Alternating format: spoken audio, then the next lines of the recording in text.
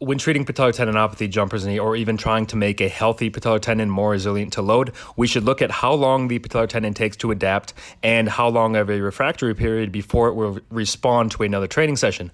We often talk about this with muscle tissue. If you want to get a muscle bigger, you need a certain number of sets in terms of volume, and you need to give it a certain rest period, which might be multiple days. But what do we know about the patellar tendon and how long we should train it and how long we should rest it? A 2012 study by Paxton and others looked at engineered ligaments and the effects of stretch frequency, amplitude, and duration.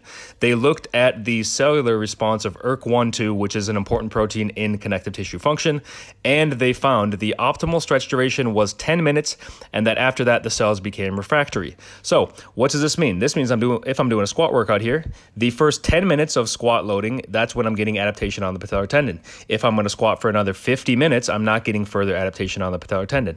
Now, squatting is not the most effective on the patellar tendon, but it is still loading the area.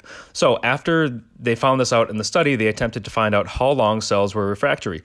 They found maximal ERK1/2 phosphorylation returns following a 6-hour rest period. So this example here, I did squatting in the morning. I came back after about 6-7 hours, and now I'm doing a running workout. Running is not high patellar tendon load, so afterwards I actually went in the weight room and did some Spanish squats. So what I'm getting here is I'm getting twice the adaptation on the patellar tendon for patellar tendon health because I'm doing a heavy lift and now I'm doing an isometric hold.